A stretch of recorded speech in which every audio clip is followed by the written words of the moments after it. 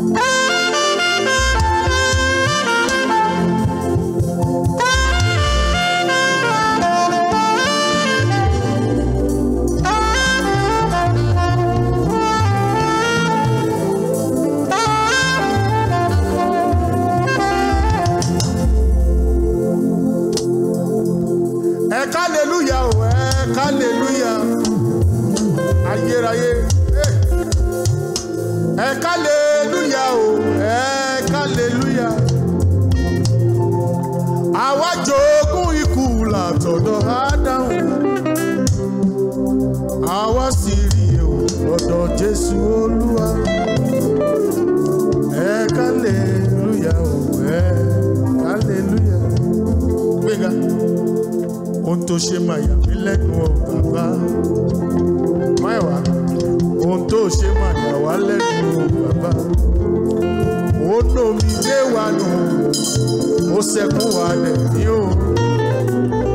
Ohun tó ṣe máa yà wá lẹ́nu o bàbá. Ohun tó ṣe máa gbà fìlà lórí mi o bàbá.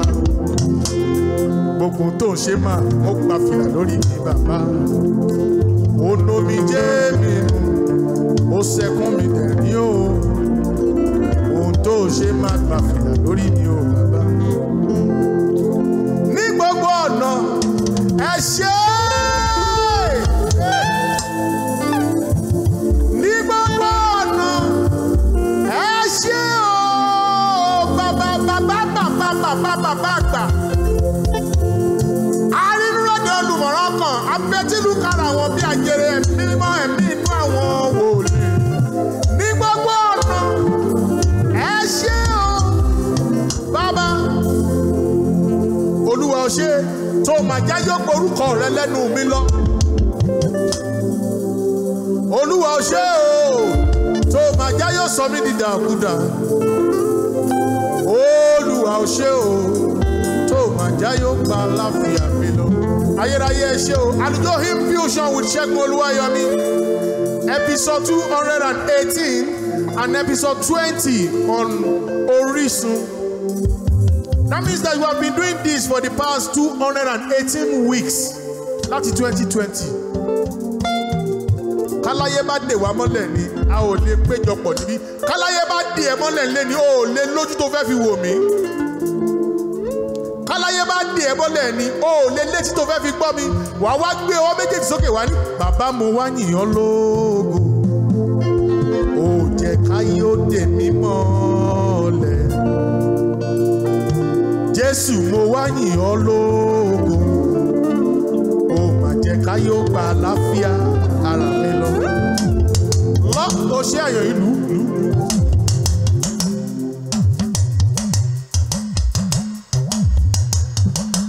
Ọlọ́run ọba mo dúpẹ́ bá a bá ṣe ní lórí ọpẹ́ làádú. Ọlọ́run ọba mo dúpẹ́. Now Yorùbá ní tí o bá mọ núrò wá mọ pẹ́ dá ká tó bẹ̀rẹ̀ sí í jó ká tó máa bẹ̀rẹ̀ sí play beat. I just want you to think about the goodness of God. So pẹ́ má dáwọ́ string yẹn dúró. Ronú jinlẹ̀ dáadáa kó owó retí Ọlọ́run ṣe. This is July, second Sunday in the month of July. Mo ro àròjinlẹ̀ lórí ayé mi o. Ibi àánú bá mi dé o. Àròjinlẹ̀ ni mo rò. Ìgbà kan wà tí dókítà oníṣègùn ò nílé fún fèrè mọ́. Doctor sọ fún mi pé Ṣẹ́gun, you might not be able to play saxophone again. Mo wá rántí Lamentation 3:37. Ó ní, who is it that said a thing and it coming to pass where God has not commanded it? Ta ló sọ nígbà tí Ọlọ́run kò wí? Gbẹ̀ngà ó ṣeun fún orin yẹn. Mo rọ àròjinlẹ̀ lórí ayé mi o. Ibi àánú bá mi dé o. Àròjinlẹ̀ ni mo rò. A máa jó bó kò fẹ́ kó ronú jinlẹ̀ kó ronú. Ẹ ṣé àyè ọpẹ́ yọ. Adéyínká Aláṣeyọrí àbúrò mi dáadáa, God bless you. Ẹ ṣé àyè ọpẹ́ yọ. Ẹ ṣé àyè ọpẹ́ yọ.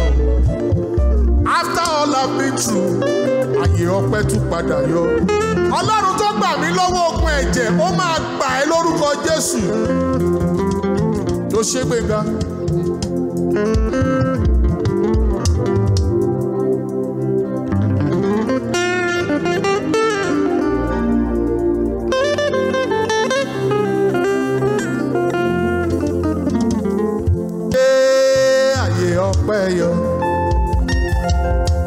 Ẹ ṣé àyè ọpẹ́ yọ. Ẹ ṣé àyè ọpẹ́ yọ. After all I've been through, àyè ọpẹ́ padà yọ. Ìwọ tí ogun ẹ̀jẹ̀ ń dà láàmú, gbàgbé kó máa bẹ̀rẹ̀ sí yin Ọlọ́run ọba àwọn ọba. Ìtàláwà níwájú Ọlọ́run alààyè. Má ro ohun tí Ọlọ́run ò tí ì ṣe àti ojoojúmọ́ la fi ń jó. Mo kàn fẹ́ kó ronú jinlẹ̀ kó wò pé Ọlọ́run yìí dáa. Ní gbogbo ọ̀nà lọ́lọ́run fi dáa. O fẹ́ ra mọ́tò ò tí ì rà, o fẹ́ kọ́lé ò tí ì kọ́lé, ṣe bó o sì ń rẹ́ǹtì ilé, máa dúpẹ́ lórí yẹn ló máa mú mi sí i. O fẹ́ ra mọ́tò ò tí ì ra mọ́tò, ṣe bó o sì ní márúwá, máa dúpẹ́. O fẹ́ ra márúwá ò tí ì rí márúwá, ṣe bó o sì lọ́kadà, máa dúpẹ́. O fẹ́ ra ọ̀kadà ò tí ì rówó ọ̀kadà, ṣe bó o sì lẹ́sẹ̀ tó fi ń rìn, máa dúpẹ́. Ọlọ́run a ṣé o, Ọlọ́run a dúpẹ́, ẹ ṣé o, ẹ ṣé o, ẹ ṣé o. Mo fẹ́ kó o ronú jinlẹ̀ dáadáa. Ọlọ́run tí ò jẹ́ kí ẹ̀yà ara rẹ̀ ó daṣẹ́lẹ̀. Ọlọ́run tí ò sọ ẹni tá ń wọlé. Ọlọ́run tí ò jẹ́ kí kídìnì rẹ̀ ó pack up. Ọlọ́run tí ò jẹ́ kí ọkàn rẹ̀ ó pack up. Ọlọ́run tí ò jẹ́ kí ojú rẹ̀ ó fọ́. Ọlọ́run tí ò jẹ́ kí etí rẹ̀ ó di. Ọlọ́run tí ò jẹ́ Olúwa o ṣé o.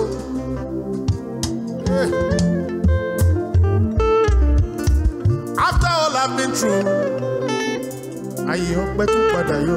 Bí gbogbo bí gbogbo bí gbogbo bí gbogbo bí gbogbo bí gbogbo bí gbogbo bí gbogbo bí gbogbo bí gbogbo bí gbogbo bí gbogbo bí gbogbo bí gbogbo bí gbogbo bí gbogbo bí gbogbo bí gbogbo ìròrí mi bá jẹ́ kìkì ahọ́n. Kò tó láti yìn bàbá lógo. Kò tó láti yìn bàbá lógo. Kò tó. Bọ́lọ́run bá ń gbogbo fún afẹ́fẹ́ tí mò ń mí. Èló ni mo rò pé Ṣẹ́gun lè san. Kò sólówó kan tó lè san owó ẹ̀mí mi. Mo dúpẹ́ o Jésù fún afẹ́fẹ́ tí mò ń mí. Àwọn kan wà tí wọn ò lè dá mí fúnra wọn. Oxygen ni wọ́n fi ń mí. Wàá rí wọ́n so mọ́ wọn lẹ́nu báyìí. Mo rí ẹnìkan lórí social media, oúnjẹ ò lè lọ láti ẹnu ẹ̀, kò lè jẹun láti ẹnu. Ẹgbẹ́ ikùn báyìí ni wọ́n ti ń fún ní oúnjẹ, wọ́n wá fi àrọ síbẹ̀, wọ́n wá ń rọ kíní yẹn sí i. Ó wá dàbí oúnjẹ ò lọ láti ẹnu. Bẹ̀tì ìwọ wàá mú àmàlà, wàá fi kan ọbẹ̀, wàá fi sí ọwọ́, wàá fi sí ẹnu láti ọwọ́ ẹ̀. Ọlọ́run bá ń gbowó fún afẹ́fẹ́ tí mò ń mí. Èló ni mo rò tí Dangote lè san. Kò sólówó kan o tó lè san owó ẹ̀mí mi. Mo dúpẹ́ o Jésù fún afẹ́fẹ́ tí mo mí. Lẹ́ẹ̀kọ̀ọ̀kan a máa rò pé Ọlọ́run ò tí ì ṣe ohun tá à ń fẹ́. Bẹ́ẹ̀ ni ó yé. Èmi nìkan ló yé. Kò dẹ̀ lè yé ẹnì kankan. Ìdí tí mo fi yìn bàbá. Èmi nìkan ló yé. Àti ìjó mo fẹ́ kó o ronú dáadáa ni. Èmi nìkan ló yé. Kò dẹ̀ lè yé ẹnì kankan. Ìdí tí mo fi yìn bàbá. Èmi nìkan ló yé. Gbẹ̀ngà gbọ́ ilé orin yẹn ní. Ẹ̀mí mímọ́ níbo ni kí n ti bẹ̀rẹ̀? Báwo ni kí n ṣe bẹ̀rẹ̀ ayọ̀? Orin ọpẹ́ sí ọ. Ẹ̀mí mímọ́ níbo ni kí n ti bẹ̀rẹ̀? Báwo ni kí n ṣe bẹ̀rẹ̀? Orin ọpẹ́ sí ọ. Báwo ni ká ṣe bẹ̀rẹ̀ náà? Síbíà báwo ni ká ṣe bẹ̀rẹ̀? Ṣé sísùn ni, ṣé jíjí ni, fún jíjẹ, fún mímu? O rò pé bó o ṣe lọ tó o bọ̀ yẹn, o rò pé inú ọ̀tá dùn. Nínú ọ̀tá dùn, wọ́n ta fà Ọlọ́run ò jẹ́ kó bà ẹ́. Bó ṣe ń jáde tó ń lọ tó ń bọ̀, oṣù keje láwa yìí o, Sunday kejì ní oṣù keje ní o. Àwọn kan bẹ̀rẹ̀ oṣù yìí pẹ̀lú wa ní last week, wọ́n ti lọ. Àwọn kan ń lọ báyìí, àwọn kan kú báyìí, àwọn kan máa kú ká tó parí ètò yìí. Bí ètò yẹn ṣe rí nìyẹn fún ìwọ, fún èmi àti àwa tá a wà níbí, àánú la rí gbà. Ẹ̀mí mímọ́ níbo ni kí n ti bẹ̀rẹ̀? Báwo ni kí n ṣe bẹ̀rẹ̀? Gbẹ̀ngà orin ọpẹ́ sí ọ. Ẹ̀mí mímọ́ níbo ni kí n ti bẹ̀rẹ̀? Báwo ni kí n ṣe bẹ̀rẹ̀? Orin ọpẹ́ sí ọ. Ká tó bẹ̀rẹ̀ sí lọ́jọ́ wà ní o ṣe ibi tó ti bẹ̀rẹ̀, o ṣe ibi tó bá dé. Mo dúpẹ́ o Jésù, ibi tó mú mi lọ. Ẹ̀mí mímọ́, ẹ̀mí àwọn wòlíì, o ṣe ibi tó ti bẹ̀rẹ̀. Bàbá mi o, o ṣe wa dé. Adúpẹ́ o Jésù, ibi tẹ́ mú wa lọ. Olórí ìjọ tọ̀run a fẹ́ jó, David bá ju kíní ẹ sí. Ókè jájó nísìnyí ẹ̀. Bẹ́ẹ̀ni, there is no one that can be compared with this God we are talking about. Olórí ìjọ tọ̀run ẹ ṣé o.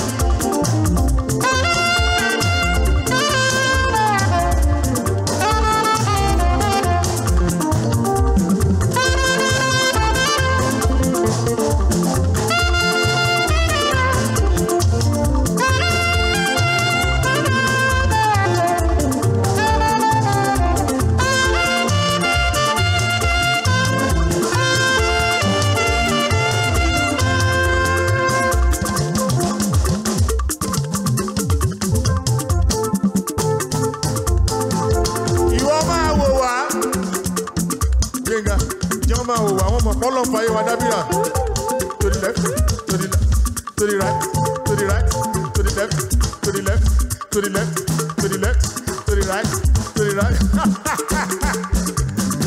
Bàbá ń fa ayé wa dábìrà o. Ẹ wálé. Ògo ni fún Ọlọ́run lókè ọ̀run.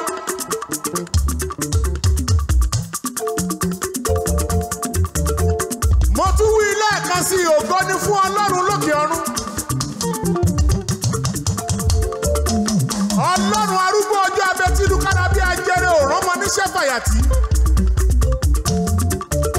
Ọlọ́run tí a ń pè ní àìkú àìrí àìdíbàjẹ́. Ọba pani ọba mọ́ni ọba dání ọba ṣe ni ọba gbani lágbàtàn. Ọlọ́run ìpè àpọ́sù Joseph Ayọ̀ Babalọ́lá. Ọlọ́run ìpè àpọ́sù Joseph Ayọ̀ Babalọ́lá. Ọlọ́run ìpè àpọ́sù Joseph Ayọ̀ Babalọ́lá. Ọlọ́run Ọláwọlé Ọládìyàn. Ọlọ́run bàbá Adémọ́lá Òní Agbéyínga. Atófaratì ìbí òkè. Elétí gbóǹgbàròyé.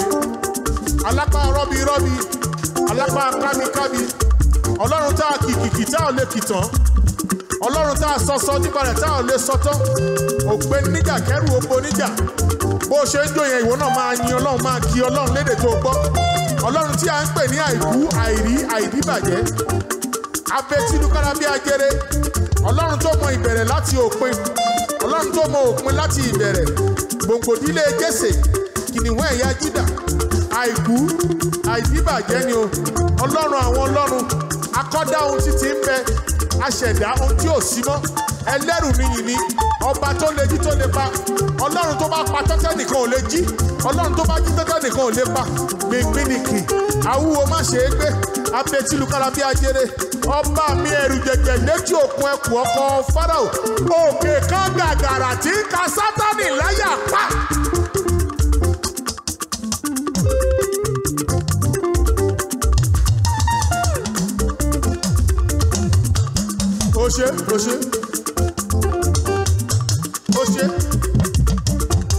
ó ṣe àyàn yìí. a ò lè yájú sọ́ba àtọ́fara tì ní a ò lè yájú sí ni. gbẹ̀ngà òkè kan gàgàrà tí ń ka sátánì láyà pa. ọlọ́run ló ń jẹ́ bẹ́ẹ̀. ẹ kúrò lẹ́ o ẹ kálẹ́ ẹ káàárọ̀ ẹ káàsán gbogbo ẹ̀yin tẹ́ ń gbọ́ wa nílé lórí Orisun and everybody on all our social media platforms.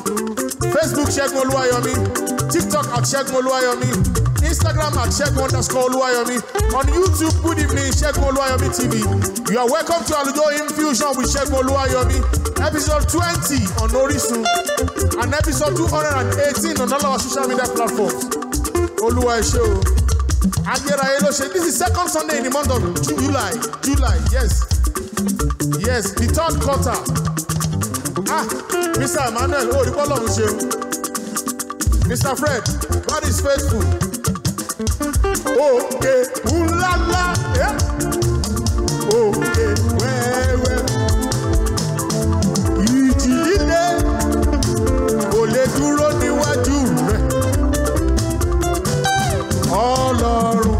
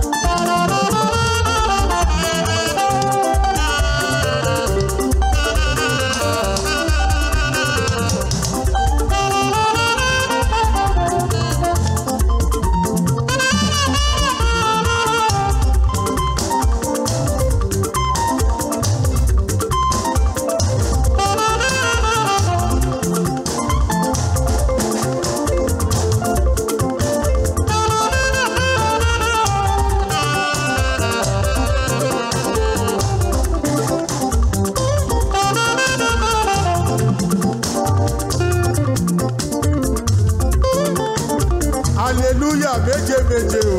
Méje méje méje méje méje. Ògo méje méje o. Hallelujah méje méje. Méje méje méje méje méje méje méje méje. Hey! Ògo méje méje o. Okoro hallelujah méje méje. Àyèwádà àwa ń yan Ọlọ́run àwọn Ọlọ́run ni o. Ògo méje méje o. Ẹ káàbọ̀ lórí rédíò. Hallelujah méje méje.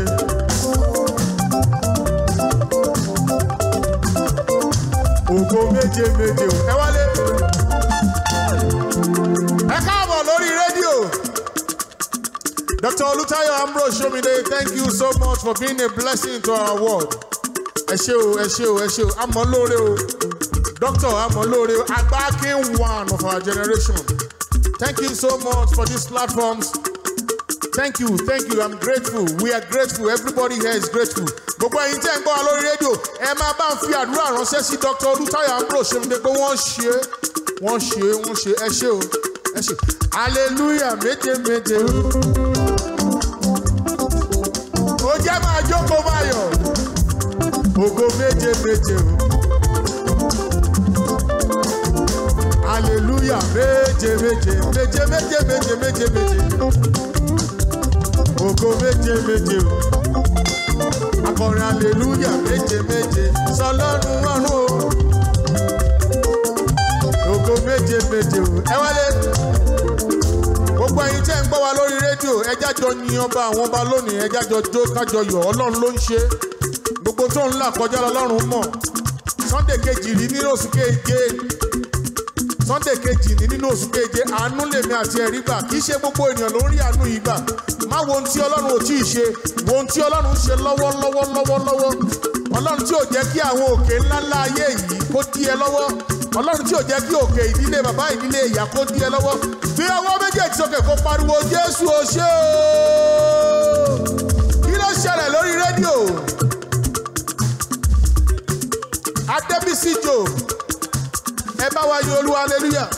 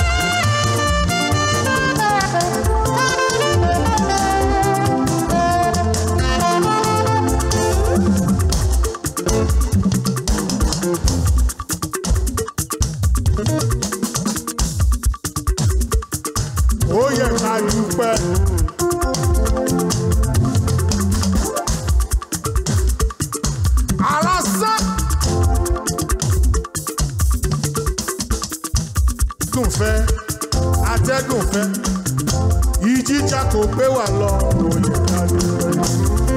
ẹ wálé ẹ wálé ẹ̀mí ìyìn ló bà lé wa lónìí kí ló ṣẹlẹ̀ lórí rédíò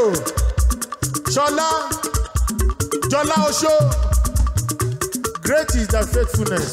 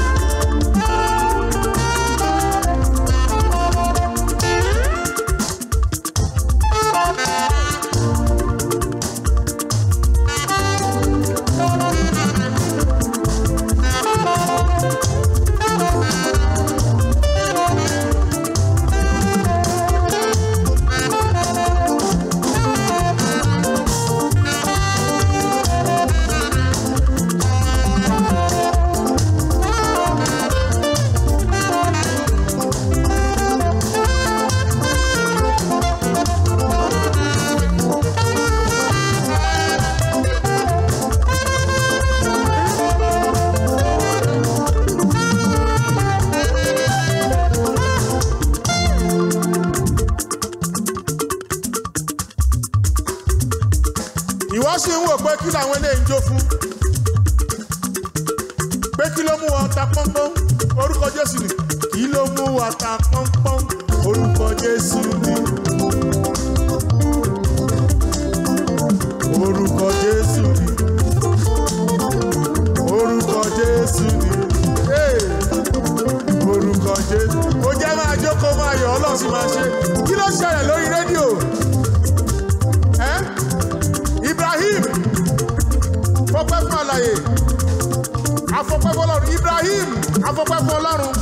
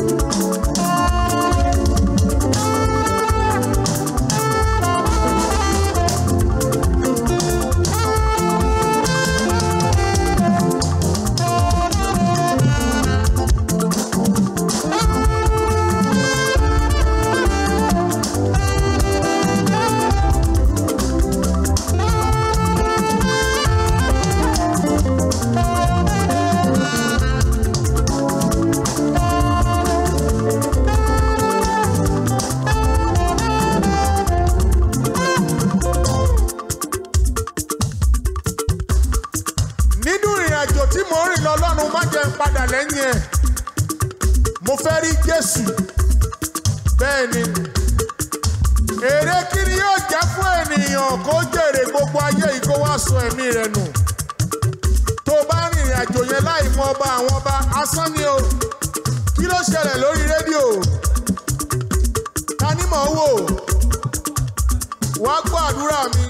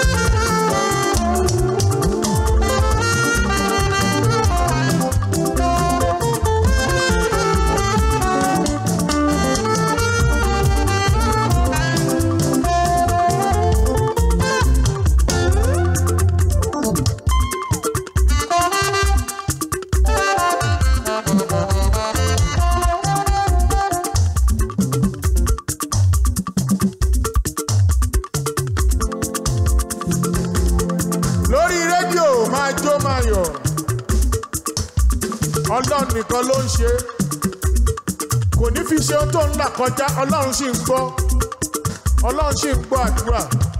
Ó lè má ti kàn ẹ́, ó sì máa kàn ẹ́.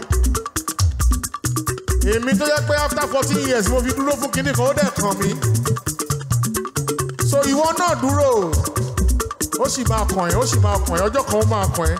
Má sọ ìrètí nínú Ọlọ́run, fi ìgbàgbọ́ rẹ sínú Ọlọ́run alààyè.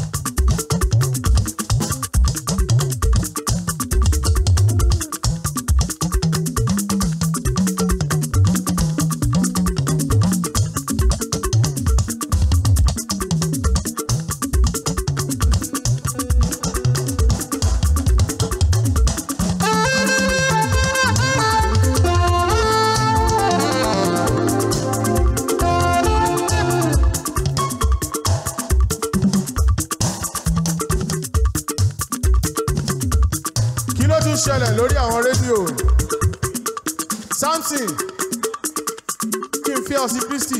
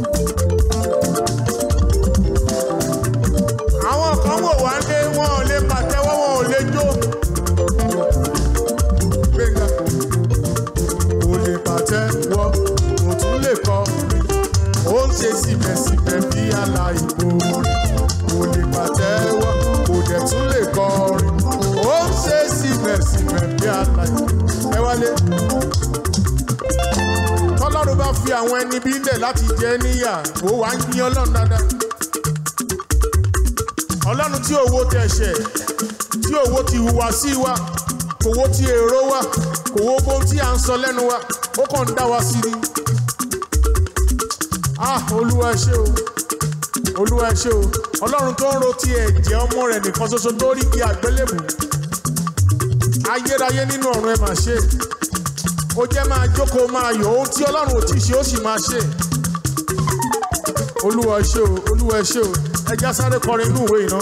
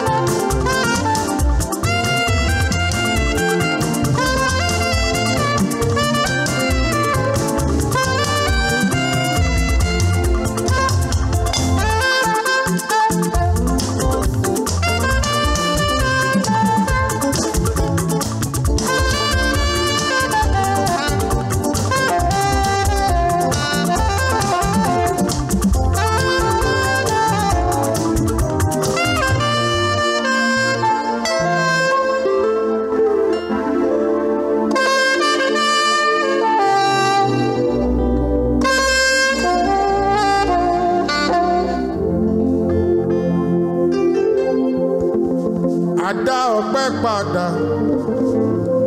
sọ́dọ̀ ẹni tó lọ́pẹ́ àwa wá dá ọpẹ́ padà sọ́dọ̀ ẹni tó lọ́pẹ́. Nínú ọ̀sẹ̀ yìí Ọlọ́run á ṣe wá ní oore pàtàkì. Ọba tó ní kọ́kọ́rọ́ tó ń ṣí tó ń tì. Ọba tó ní kọ́kọ́rọ́ tó ń ṣí tó ń tì. Ṣílẹ̀kùn ayọ̀ fún wa wá àtìlẹ̀kùn mọ́ bànújẹ́. Ọba tó ní kọ́kọ́rọ́ tó ń ṣí tó ń tì. Kọ́ tẹ̀lé mi lẹ́yìn, ó ti yin Ọlọ́run, já béèrè lọ́wọ́ Ọlọ́run. Ọba tó ní kọ́kọ́rọ́ tó ń ṣí tó ń tì. Ọba tó ní kọ́kọ́rọ́ tó ń ṣí tó ń tì. Wá ṣílẹ̀kùn ayọ̀ fún mi, wá tilẹ̀kùn mọ́ bànújẹ́. Ọba tó ní kọ́kọ́rọ́ tó ń ṣí tó ń tì.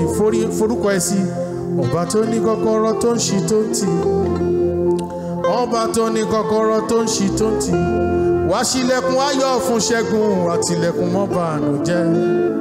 Ọba tó ní kọ́kọ́rọ́ tó ń ṣí tó ń tì. Ẹ ṣé o fún gbogbo ẹ̀yin tí ẹ join wa lórí Orisun lónìí. Thank you so much. For everybody that join us on all our social media platforms, thank you. Don't forget to go and follow Orisun on Instagram at Orisun TV, lórí TikTok at Orisun TV, lórí YouTube at Orisun TV, lórí Facebook at Orisun TV. Ẹ lọ follow wọn o. Màá rí yín lọ́sẹ̀ tó ń bọ̀ lágbára Ọlọ́run. Ṣẹ́gun Oluwayomi ọmọ arúgbó ọjọ́ lórúkọ mi o. Ọ̀gá Fẹ́mi Adéríbigbé, thank you so much for this platform. Ẹ ṣé o, ẹ ṣé o, ẹ ṣé o. Thank you so much. See you next week by God's grace. Ó dàbọ̀.